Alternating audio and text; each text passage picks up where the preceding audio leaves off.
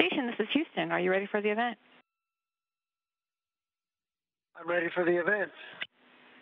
Gail Borden Public Library, this is Mission Control Houston. Please call station for a voice check. Station, this is Carol Metal, here with students at Gail Borden Public Library. How do you hear me? Well, Carol and everybody there, I hear you loud and clear. Good to talk to you today. I'm ready for your questions.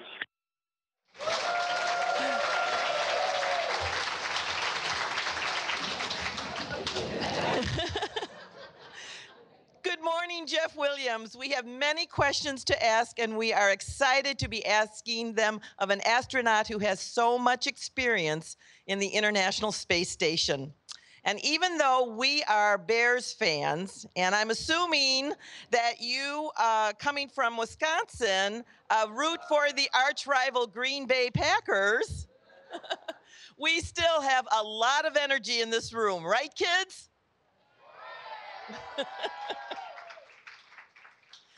And I just want to add that Wisconsin being America's dairyland, that our library was named after the inventor of condensed milk, Gail Borden, who had many dairy farms in Elgin. Libraries are huge supporters of technology education. We present and we sponsor many technology events as well as teaching classes in technology. We know that your father, Jeff, was a teacher, and I'm sure that your family knew the power that libraries can bring.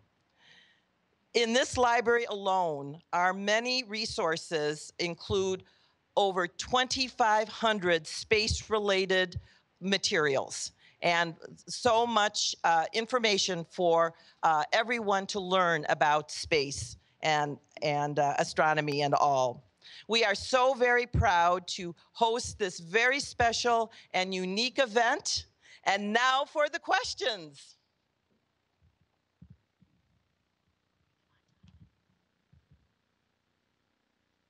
Hello, this is Donovan. After all of your training, what surprised you the most about being on the International Space Station? That's a good question. I don't know if I've had any real big surprises. Maybe that's the biggest surprise I have had, is that there are a few surprises up here. We trained for years, as you probably know.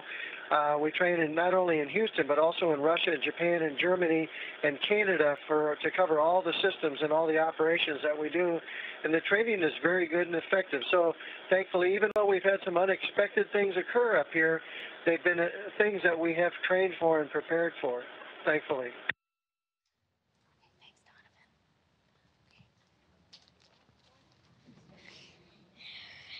Hi, this is Nayeli. What do you miss the most about Earth when you are in flight?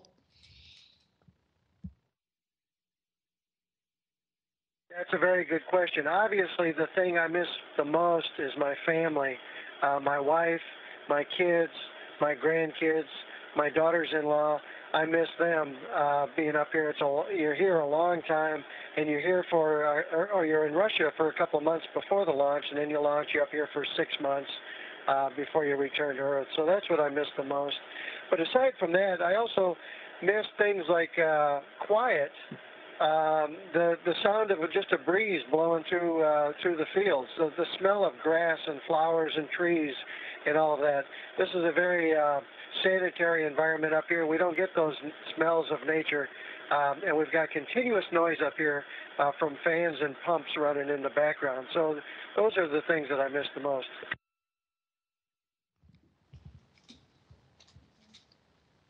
Hi, this is Danny. Do you ever see a shooting star fly past the space station?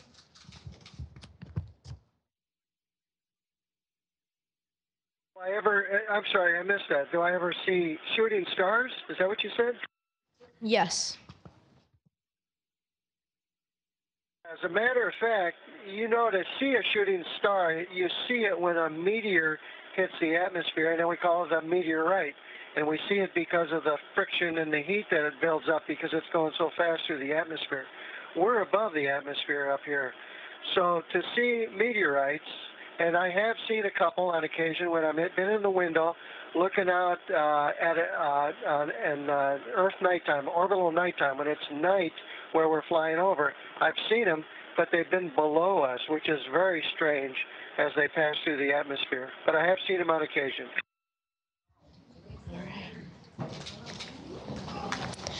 Hello, this is Jillian. What experiments are you working on in space that will help people on Earth? Well, I hope that most of the experiments that we have up here will help in some way, either directly or indirectly, the people on Earth. And we do a wide variety of experiments, as you probably know, doing your research into the program. We do experiments across the different spectrum of science disciplines. One of the most interesting things that we do, areas that we study, are the human body and the effects of weightlessness on the human body. We've got studies going on to study changes in vision in space. We've got studies going on to look at the changes in bone density, in cardiovascular changes in the body.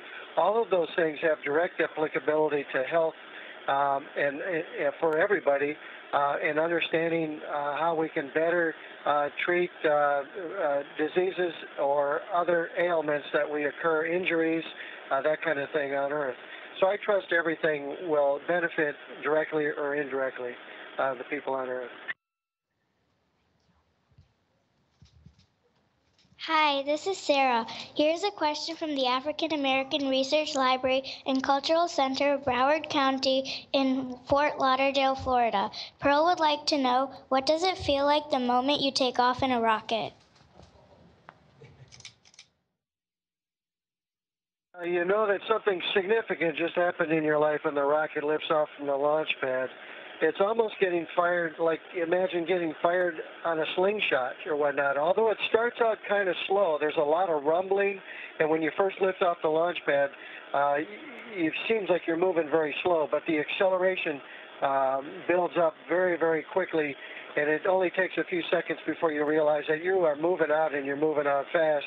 And after a few minutes, of course, you get the sensation of speed as you see the Earth going by, and then you see that the sky turned from the blue sky that we see when we get above the weather, if we're going through weather, and the blue turns to black, even though it's daytime and the sun is shining, and you know you're entering space. So those are just several of the elements that you observe and take note of when you are launching on a rocket. Hi, this is Carter. Has the spaceship ever had any problems when you were aboard flying around the Earth? Occasionally we have problems. Most of the problems that we have are relatively minor, but during my time on board, we've had some major problems. We had problems of a major power system problem that took down our abilities to maintain the space station, to maintain the attitude of the space station for a long period of time, to maintain the power of all the systems, in a real long term, like days, it had a direct impact to the life support system. So those are major problems. One's probably the worst, the most serious thing that we had while I've been on board was a fire in the Russian segment. Thankfully, we responded as we're trained, and we saved the situation fairly rapidly. It did cause some contamination into the atmosphere, and we had to clean up the atmosphere. But thankfully, we were safe the entire time, and we resolved the problem. But those things do occur. We spent a lot of time training before the flight to react to those kinds of problems if they occur.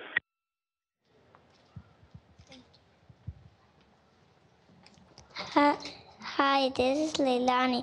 Will pets ever be allowed on the International Space Station?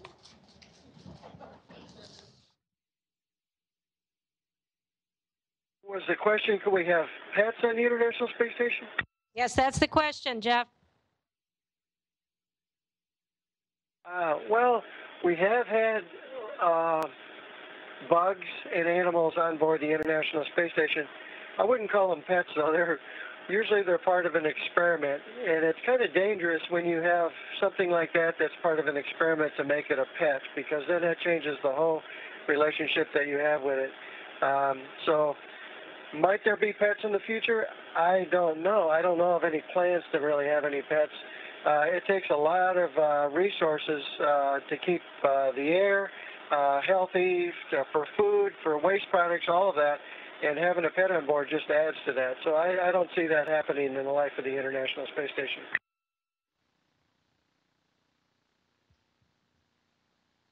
Hi, this is Bridget. How many astronauts are on the space station with you, and from what countries? The International Space Station is very international. We typically have a crew of 6 on board. Currently, we have 3 of us on board. There are 2 Russians and me on board right now. We had 3 others just leave a little over a week ago, an American, a Russian, and a British astronaut. We are awaiting their replacements, which will be a Japanese astronaut, an American astronaut, and another Russian cosmonaut.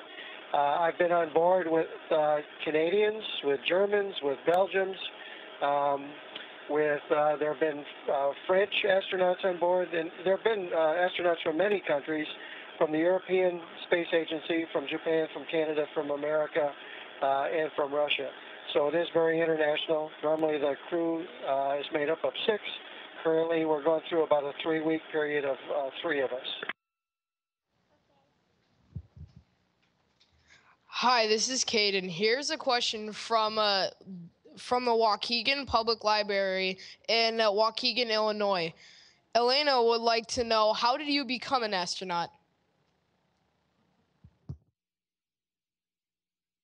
Well, the main way to become an astronaut is to apply for the job. That's true with any job. But the criteria and what makes you competitive is very unique, I would say. Historically, about half the astronauts have been from military backgrounds, and like myself, most of us are from aviation communities and the different branches of services. Most of us are experimental test pilots. So that's historically half the astronaut corps. The other half are made up of scientists and engineers and medical doctors and even a few school teachers historically. Most of them have master's degrees or PhDs, or as I said, medical doctors in different fields of science and engineering. Just about everybody has good, strong operational background, too. A lot of people have worked in extreme environments or in environments that are very operationally oriented. A lot of people among the civilian ranks also have aviation backgrounds, are private pilots and such. But just about everybody is in science, engineering, technology of some type, or the medical field. Hi, this is Anya, and my question is, what do you eat in space? Our menu is varied, wide and varied. Of course, it's hard to have food up here that we don't have a refrigerator. Well, we have a small one, but the food is not refrigerated in general.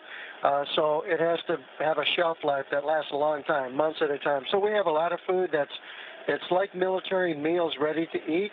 Like this here is chicken with corn and baked beans, and you just heat it up and cut it open and eat it. We've got a lot of other food that is dehydrated, like right here is probably one of your favorite foods, asparagus. We have lots of vegetables like this, dehydrated, and we stick a needle in the end of this little bag and stick hot water in it. In 10 or 15 minutes, it's ready to eat. Cut it open with a pair of scissors and dish it up with a spoon. And we have lots of different kinds of foods. All the entrees that you might think of, all of the vegetables that you might think of, the side dishes, desserts, and then, of course, we have drinks, and the drinks come in bags like this, where we stick a needle in, insert either cool or hot water into it, depending upon what it is. This is a chocolate breakfast drink, like you might have in your house. So that's one example. I typically drink coffee every morning, but through a straw. All our drinks are done through a straw. We also have a lot of international food. We've got a lot of Russian food on board. We sometimes have European food and Japanese food, and even Canadian. The Canadians contribute some unique food, like smoked salmon.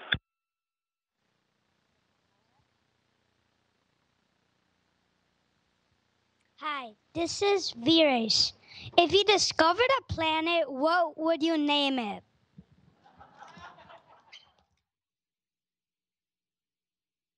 Boy, that's a hard question. I don't know if I would ever want to name a planet myself. I have no idea what I would name a planet.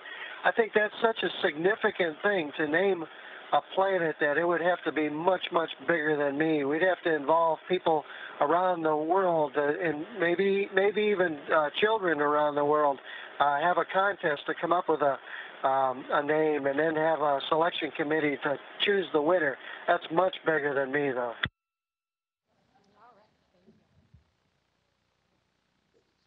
Hi, this is Enzo. Would you want to go on a mission to Mars?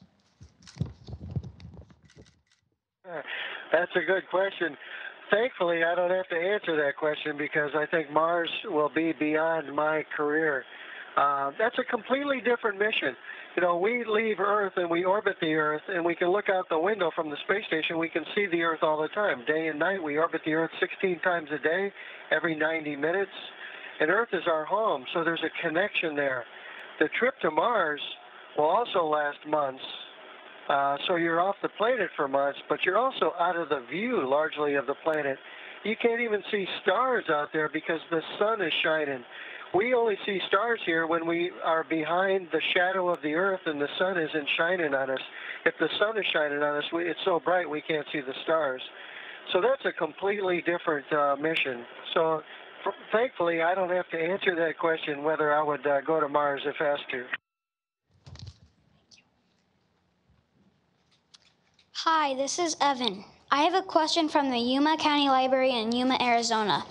Ben would like to know, is it fun to play with your food in space?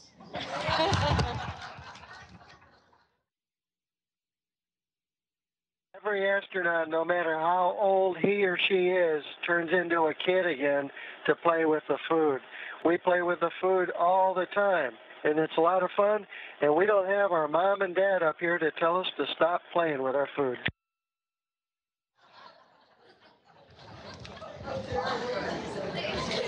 Hi, this is Madison.